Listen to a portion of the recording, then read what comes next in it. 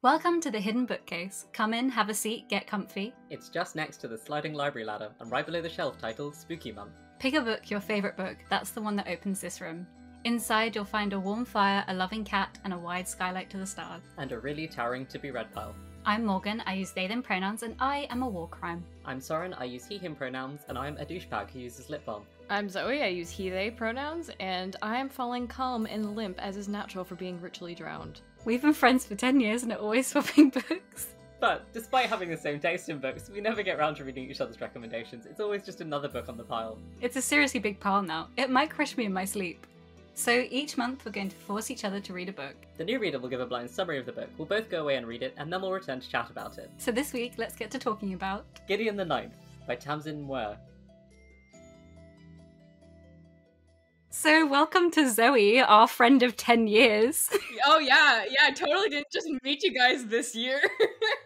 Once you've been on the Hidden Bookcase, you've automatically known us for a decade, actually. Okay, sounds good. Time gets edited, and then there'll be like all these new photos appearing on your phone. I'm crazy. So we have a special episode of the Hidden Bookcase. Rather than one of us having read the book and recommending it to the other, we have two people who have read the book, Morgan and our guest Zoe. So I need both of you to tell me how you found out this book, so I feel like we should let our guest go first. Zoe, how did you find out about Gideon the Ninth? So I am a religious watcher of book YouTube, or booktube, if you will. I always turn to this one lady, shout out my girl Peruse Project, when I'm looking for Christmas presents from my father, because she really loves sci-fi and fantasy, and so does my dad. And so I heard the summary of this book, I'm like, this sounds so good, I need to read it. And when I get gifts for people, I like to get them things that also I like so I can read it later, so it's really just shopping for myself. So my dad read this, and he was like, Zoe, oh my god, you have to read this. And so then I read this, a couple months went by, and then I read Harold the Ninth, reread this one, and I've just been a complete shell of a human being ever since, and can only talk about this book. And that is not an understatement, it is literally all I talk about. And Morgan, what's your history with Gideon the Ninth? When I was in first year of university, I went for coffee with a friend, and they were like, I have this book that you need to read, and they just handed me Gideon the Ninth. And so I took it home with me, and then lockdown happened, and that was really fun. So I didn't give it back to them for almost 3 years. It took me almost a year to read it the first time. The first half took me forever. The second half I read in like 2 seconds, and now I've reread it like too many times. But the other day, I was having a little think, and I was like, I think my godfather sent me a link to this book and was like, lesbian necromancer in space sounded like it was a you thing. And I was like, oh yeah, classic. I'm probably not going to read it though. And now I'm like, this is one of my favourite books of all time. And I didn't even connect the two. And can you guys tell me what Gideon the Ninth is about? Good luck. What is this about? So there's this girlie, right? She's butch as hell, she's strong as hell. Her name's Gideon. She loves fighting with a two-handed sword. She wants to leave her home planet, and so she does with her sworn childhood enemy, Harknon and Jesimus. And then they go to this spooky house with other people in a contest. There's also necromancy and skeletons and such. That was pretty succinct, honestly. I'm quite impressed. Thank you. I explained the entire plot of the entire series to my partner, who read half of this book and declared they hated it because it was in space. So They're not in deep space for like any of it. I have opinions about that because I don't know if it's a spoiler, because I don't know if you'd figure it out from the first book, but it's obvious on a second read. Am I okay to just say it? Sure. This book is set on Earth. Yeah. Is it? Oh, I'm stupid. I didn't read that. I've read it 3 times. There are 9 planets, 9 houses. Oh yeah. It's post-apocalypse. And it's blue. And it's got salt water. Oh no! How did I not realize that? I had no idea. Also, is there like a Greek god thing going on? Pluto is 9, and that's death. I think that the world has been reinvented from a biblical and a classical standpoint. I think the person who reinvented the world is just a big nerd. That's my hot take. Should we listen to your blind react, Soren? Yeah. I'm very curious. Okay, I'm gonna go as quick as I can with Gideon the Ninth, because I feel like I know a lot about it, but I also feel like everything I know about it is useless. So, we're gonna see. Broad strokes, I think this is like a post-apocalyptic setting, and humans have gone extinct but have then been brought back. Not sure by whom. Maybe by Gideon? Maybe Gideon is a necromancer, and maybe that's why Gideon looks like a skeleton. Speaking of Gideon, Gideon is Gideon the Ninth because there are a number of houses, maybe 9 of them. I think I know this because I feel like I've heard people talk about someone the 8th and about houses. I'm not sure what they mean, if they're like schools of magic or factions of some kind. No idea. Gideon is the tall redhead with the big sword. That the cover's kind of a dead giveaway if I hadn't seen fan art, but I also know about Harrow, who's the short one with the ribcage, the extraskeletal ribcage, who I sometimes think is Nico D'Angelo when I see fan art, but it's not Nico D'Angelo, it's Harrow. And there's also a character called Coronabeth, I think, which is not a name that has aged super well. I don't know what they do at all. I believe they exist. And I have no idea about, like, anyone's personalities or relationships, although I feel like I've heard this described as enemies to lovers, but also been told that it's not a romance. But I feel like there's something between Harrow and Gideon, but I don't know if that's entirely true, or if it resolves, or if it's just a fandom thing. I know that at some point God makes a nun pizza with left beef joke. I couldn't tell you how that is going to come up, but apparently it will. And I also think that there's some highbrow references in this. I think it's like a mix of, there are some meme internet culture type references, and there's also some classical literature references and historical references and things, so I'm expecting a blend of the two. Lastly, I know that the author used to write Homestuck fanfiction, and I've been told that that's a pretty good indication of how complicated and multifaceted this kind of story is. I gave up on Homestuck, so we're gonna have to see how this goes. Let's jump in. You're right on a lot of that, actually. Yeah. For some reason, I was getting a lot of Coronabeth fan art right before. Oh, I know why. When the second book came out in paperback, there was a short story in the back that focuses a lot on Coronabeth. I don't really feel like I had any predictions there, because there was just too much to get through. We didn't get to Nun Pizza with left beef yet, unfortunately. No, that's a big do. There's a Miette the cat reference at some point. I think it might be in the second one too. I didn't spot that many. I'm sure I just missed a few. I got, while everyone else was learning common sense, Gideon studied the blade. Yeah. Mm-hmm. I think there's a lot more in book 2 because Yeah. there's more characters who have been around longer. Tumblr kids are the only ones that got brought back after the apocalypse. You heard it Yeah. here first, kids. Gideon did not bring people back. That was definitely wrong. Love that I was just like, maybe Gideon's God. It was a good mix of unhinged theories and basically correct theory. Mm-hmm. It interests me that you heard about someone called the Eight when Column the Eighth is not important, really. When I first read it, my favorite character was Silas Octakisaron for some reason, just because he sucked so goddamn much, and I appreciate that in a character. Everyone is just so nuanced, and they feel so multifaceted and real, and often you hate them, and it's great. It's so great. And there was no issue with there being that many characters because they were all so memorable. Mm-hmm. How do we feel about the cover? I love it. It's sexy. Font is so goth. Love it. Got the perfect amount of silly also, just with the aviator sunglasses. I love how all the books have this little skeleton on the spine of them so you can line them up and they look all fun. This copy doesn't have any of my sticky tabs in it, but my copy of Harrow has a bunch of them. I remember distinctly my pink tab was used for things that I deemed gay. So there's a lot of that.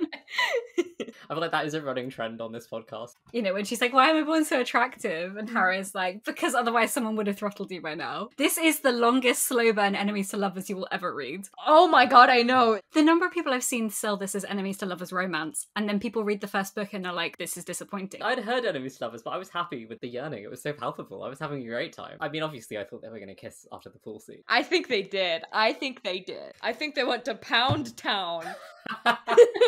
How else are you supposed to consecrate a Magnus is doing it, so you know. Let's go. When Gideon's like, it would horrify me to sleep with my necromancer. And then several pages later, Gideon's like, so I've kind of always been in love with Harrow. In a sort of obsession way. That means I thought it was hate. And I wrote get out of my school in her locker. I feel like Harrow would give Gideon like a get out of my like necromancy note. Get out of my tomb. Yeah, get out of my tomb. How do you guys feel about the world building? The world building is very large, but it's not very reported on in this book. There's clearly a lot there, but you don't really know anything. Like, it's not until you read Harrow that you get a more fundamental understanding of the world. I did love the complete lack of world building as an exposition. Yeah, it just throws you right into it. I love that. I'm always obsessed with that. I hate reading exposition. I hate writing exposition. I do not care. I'll figure it out later. And I think it's done successfully here. You're not Mhm. never confused, but you learn things at the right pace. When you are confused, you're usually confused on purpose. Even Gideon doesn't understand most of the world building because she's just been living in a hole. Yeah, she's like, a son? What? Yeah, there's little bits of her being like, I don't understand what a bath is, and oh, this is not the prayer that I've been learning for the past 18 years. That's a bit weird. We're in a cult? Yeah, what? We're in a cult? What? But she does just go along with it. She's like, Harrow, I hate you. I hate everything about you. And then she just wordlessly is like, yeah, of course I'll stick to the vow of silence and I'll wear the face paint and I'll do everything that you ask. Speaking of the Gideon-Harrow relationship, do people have a favourite Cavalier-Necromancer duo? When Abigail died, when my roommate was reading it, like it was like late at night, and I heard her exclaim, "No!" from her room. And I'm like, oh, you got to that part. Because she was talking about how much she loved Abigail and loved Magnus. Abigail and Magnus are so... Yeah. And sometimes I think about the fourth house for too long and then I get sad. The Triple Teens did not deserve any of that. That's when the genre suddenly switches into hardcore horror. Yeah. The lights flickering off and then on again. Gideon waking up to seeing Jean-Marie like that absolutely breaks me every time. All the deaths in this, honestly. Which is also surprising because you're killing so many people. You'd think it would lose its impact. Towards the end, I was clinging on. I was like, Palamedes is still like, he's gonna live. He's so close. It's gonna happen. No. Let's go, pal!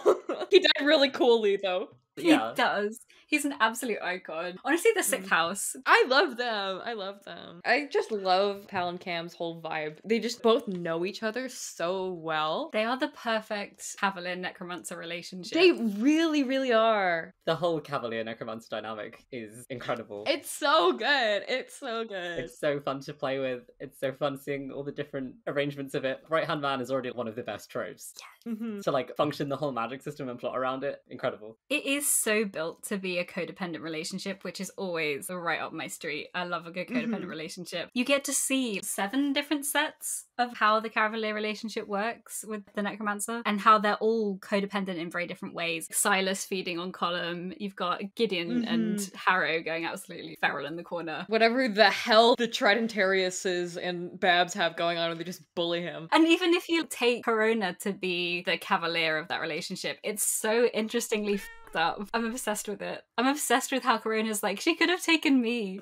It makes me sad when I think about the name meanings, though, especially Isaac, because in the Bible, he's the sacrificial lamb. I noticed Protesilaus because I'm familiar with the Iliad, because my partner loves the Iliad. I'm like, oh, I know what happened to this man. Then he didn't die first. I was like, what? Then it turned out he did. It was a double bluff. I'm really emotional about Camilla, because in the Aeneid, Camilla is the only female warrior, and there's like a whole part of book 9 of the Aeneid dedicated to talking about her and how impressive she is. Meanwhile, we have Ianthe, or however you pronounce it, which just means purple flower, aka violets, aka gay. My favourite one is for Harrow below her parents, because Peliamina comes from Peleus, who's the father of Achilles, and Priam comes from Priam, who is the father of Hector in the Iliad. And they're the 2 warriors who hate each other most, and they fight each other, but they have this mutual respect. And I just put a note next to that goes, Harrow hates herself, heart. Oh no. Because she's 2 sides warring. I like that she named all of the 8th brothers as well, and then it just never came up. You can just imagine she's got the full-on Wikipedia on her laptop of everybody and how they connect. Moving on to characters who are favourites. Soren. If your Palamedes isn't your favourite, I will eat my own hat. This man is so incredibly up your street. He's Percy de Rolo with necromancy on top. I can't come on this podcast and lie. Yes, he was my favourite. Harrow was up there, but that man was just like, that's like Soren bait. Like, that's not fair. He's got the silver hair. He's got the glasses that do the anime flash. Morgan, who was your favourite? I think Harrow is my favourite character. She's just unhinged and I love her. Pal and Cam and Gideon make a strong second, but I think Harrow has to take it. I'm also a Harrow stan. She's just so pathetic. And so well written, especially going into the later books. How Tamsyn writes her having mental illness is so well done. My other favorite character is Jean-Marie because such a tragic character. I really love the little baby butch. See, scene where she's admiring Gideon's biceps. It was so cute. Yes! I'm like, girl, I've been there. The way that her and Isaac are like written in smaller font whenever they're like murmuring to each other. Yes! That was so cute. All the characters are just too well written. That's the problem. It's very difficult to choose. I love Corona and Ianthe. Trentarius's, I'm free Thursday. I love the dynamic. I love the fact that everybody, even Harrow, assumes that Corona is the better necromancer, but Corona just loves Ianthe. Reading through this book again and just seeing every single time it's so obvious that Corona is not doing necromancy. Yeah, I know, it's so funny. They're like, oh yeah, everybody's breaking up a sweat except Corona. She's just so good at this necromancy stuff that she's not breaking out a sweat because she's not doing necromancy. Yeah, I know, but Gideon's just like, she's just so hot. It's like totally fine for him. Like, Gideon, please. The description that Tamsyn has for Ianthe the first time, she describes her as wraith-like. I'm obsessed with that description. It's so good and it tells you so much. Even side characters, I immediately wrote down at the start, Crux advanced like a glacier with an agenda. That energy is kept throughout the whole thing. These really creative, fun descriptions of characters and their movements. I love that Tamsyn isn't afraid of growth, because a lot of times in necromancy, they're just like, oh, the dead came back, they're fine. But this one, full body horror, but not to the point where it's gratuitous. And I love that because when it's used correctly, it's so good, especially because she throws in anatomical words too, the correct names of all the bones, like adds to the mystery and the grossness of it all. I really appreciated that in the climax as well. Hara's choking on her own bloody mucus, which made it feel much more visceral, as opposed to her just being like, Gideon, I'm dying and I look really hot while I'm doing it. Yeah. And I love the concept of blood sweat too. It's so gross. How does Harrow have enough blood to lose at any point of this book? Because she's always bleeding. Yeah, it's true. Oh, I also love how Palamedes learned so much medicine for Dulcinea, attempting to cure her himself. This boy is down horrendous. Fully chivalry is not dead. Fully Victorian gentleman. He's never even met her. I know, only by letters. Palamedes gives off ace vibes, connecting emotionally to a person who is so unattainable because it means that he doesn't have to romance anybody. It fed me, honestly. I wanted to talk about how she does disability. Let's talk disability. I love how normalized, like, some of the characters, like, yeah, whatever, disabled. Iglemine, cool, badass lady, missing a leg. Nice. She does mental illness so well in the next one because she's talked about how she has struggled with schizophrenia in the past and wanted to convey that through Harrow. And that was really well done. In one of the short stories, one of the characters is learning to grapple with their newly disabled body, and that was done really well as well. How it was difficult, especially if you were so used to it working and all of a sudden it doesn't, and how frustrating that was, but it's how it's not the end of the world either. Yeah, she does do it so well. Harrow in book 2 struck so many chords. Even Ianthe trying to deal with the fact that she's missing an arm now is so well done in the second book. It's nice having, I mean, I guess she kind of wasn't, but having a terminally ill character in the main cast. I think usually when that's in a book, it's like the whole book. People know and love terminally ill people, and they have an impact on other people's lives beyond their terminal illness. Negative impacts and neutral impacts, and positive impacts, obviously. So it's really nice to see a character with a terminal illness be an activated in the narrative. Dulcinea is like having a time. She's allowed to be in love with Gideon. Even though it isn't Dulcinea, Cytherea is still terminally ill. She's just been terminally ill for 10,000 years. It explores that feeling of being chronically ill over 10,000 years. Like, can you even imagine? On top of that, the fact that Cytherea isn't pretending to have this cancer, which would have been kind of gross. Yeah. She actually is. Even throughout the fight, she's like coughing up lungs. Soren, were you expecting Gideon's death? How did you feel? Yeah. Obviously, when it was happening, I was like, oh, this makes sense, because it had been set up. As soon as she was like, well, I have an idea, I was like, I know what you're gonna do. And she has some passive suicidal tendencies earlier on, I think. Yeah, so I guess I wasn't shocked, but I was emotionally affected. Definitely wasn't predicting it from the start. It absolutely blindsided me when I read it. Oh. Me too! The sudden switch to Harry's point of view, get up, Gideon said, and I was like, I'm gonna cry. We're coming to the end, so before we wrap up, do either of you have any quotes that you wanted to share? I know Morgan does, I can see it in their eyes. I mean, I love the whole pool scene monologue. The end part, you are my only friend, I'm undone without you. First flower of my house. Gideon Nav, you are the best of us. Can I also submit, if it had been possible to die of desolation, she would have died then and there. As it was, all she could do was lie on the bed and observe the smoking wreck of her heart. What the hell? I know, what the hell, Tamsyn? Like, Jesus Christ. Palamedes Sextus became a god-killing star. I just love that turn of phrase. Cam go loud. Yes. Just so simple, so good. You're going to die spewing your own lungs out of your nostrils, having failed at the finish line because you couldn't help but prat about why you killed innocent people as though your reasons were interesting. Palamedes fully Victorian man. Palamedes saying chicanery.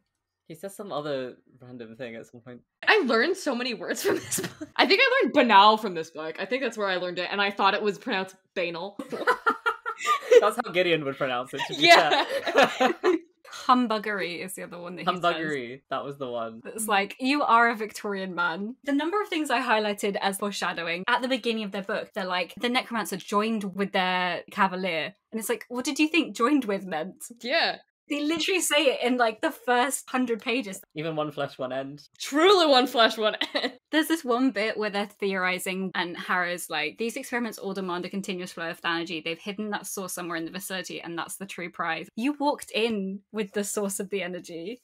She's standing right next to you. Mm-hmm. I'm gonna cry. So, Soren, I feel like you have to start with your final thoughts. It's 5 stars. Of course it's 5 stars. It's like 10 stars. This is the best thing I've read in so long. It's just so creative and it's not pulling any punches and it is so unashamedly itself and brave and neat and well-paced and well-built and well-characterized. Like, everything about this is incredible. This makes me so happy. Zoe, how would you rate Gideon? Well, obviously 5 stars. It is my favorite book. It is the only thing I talk about. Just so formative for me as a writer. So formative in my identity as a masculine lesbian. It's just nice to see it in literature. Morgan, how would you rate Gideon? 5 stars. 5 across the board. 5 across the board. Everything about it.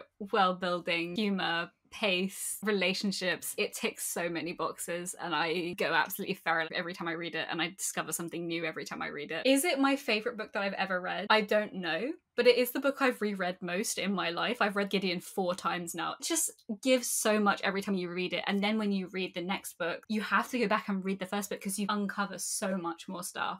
Do we have any recommendations for the listeners? I have one. It's The Unbroken by C.L. Clarke, if you're looking for more masculine lesbian in fantasy. It's kind of like a fantasy retelling of the French occupation of Northern Africa. And you have our lovely butch paladin named Touraine. I'm in love with her. Oh my god. The working title of the book was Touraine's Arms. So Touraine is a soldier in the army of the militia that's occupying her home country. She eventually becomes a personal bodyguard of a princess who's trying to change the system from the inside. It has fantastic disability rep. Our princess has chronic pain and is a cane user, which is great to see. Magic system's cool. Military fantasy's cool. If you liked the swords, there's swords in this. If you liked the fighting and the weird parental relationships, there's that and that. I don't know if I can think of anything else because this is so singular. Yeah. It is. I haven't read anything else like it. If you're looking for more like a himbo lesbian like Gideon, The Unspoken Name by A.K. Larkwood is fun. It's crazy sci-fi. Our main character is a orc lady and she's got an emotional support wizard and it's just absolutely insane. The writing is weirdly lyrical too. It's quite the ride. Oh, actually, if you want unhinged lesbians, I just finished reading literally today Our Wives Under the Sea. It is just unhinged, like vibey, weird, lyrical. This is a really difficult one to recommend for. I was going to say This Is How You Lose the Time War, but I feel like that's commonly recommended with this. But that is also science fiction. It's also poetic. It's also kind of enemies to lovers. It's sapphic, wild, and doesn't give you any exposition and has insane creative world building. I think that brings us to the end of the episode. So Zoe, thank you so much for being our very first guest. Yeah, thank you for coming. Thank you for having me. Oh, I take any opportunity to gush about this book, man. And if people are listening and they want to find your work, is there anything you want to point them towards? God, I'm in all the listless podcasts. Am I in all of them? Yeah, I'm in all of them. If you're looking for my crazy writing, you can find it in Tranthologies. I did 4 episodes for that. I'm Zoe_Web on Twitter, which gives you an inkling on how much podcast I do. Zoe.web on Instagram. For the second half of Spooky Month, I didn't have anything queer and spooky to rec. So we've decided that we're going to read the new Jonathan Sims book, which is Family Business. And neither of us know anything about it because that's the point. Neither of us have read it. So we're breaking our format. It's going to be fun. So please join us in 2 weeks for Family Business by Jonathan Sims. Until then, you're always welcome through the bookcase. Don't forget to give the cat a scritch on your way out. Thank you for listening to The Hidden Bookcase, a production of Planar Prod. On this episode, you heard Zoey Davis, Morgan Greensmith, and Soren Briwer discussing Gideon the Ninth by Tamsyn Muir. You can find out more about this book at publishing.tor.com/author/Tamsyn Muir, and you can follow Muir at TazMuir on Twitter. A big thank you to Zoey for being the Hidden Bookcase's very first guest. It was so lovely to have you. You can follow him at Zoey_Wav on Twitter or Zoey.Wav on Instagram, and you can find their wonderful writing, producing, and more across the board at the Listless Network. Find the Listless Network at listless.ga. You can find the Hidden Bookcase on Twitter at Hidden Bookcase, and on Instagram, Facebook, Tumblr, and TikTok at Hidden Bookcase Podcast. Find out more about Plain or Prod at plainorprod.com. Do you want to be a guest on the Hidden Bookcase? We'd love to have you. If you're interested in chatting to us about your favourite book, go to plainorprod.com to find our form to apply as a guest, or you can email us at thehiddenbookcase@gmail.com. If you're enjoying the Hidden Bookcase, please consider leaving us a rating or review, or you can always tell a friend how to find us. Your whispers are the best way for bookworms to discover our show. On our next episode, which will be out on Monday, the 24th of October, we'll be discussing Family Business by Jonathan Sims. We hope to see you then, and in the meantime, you're always welcome through the bookcase.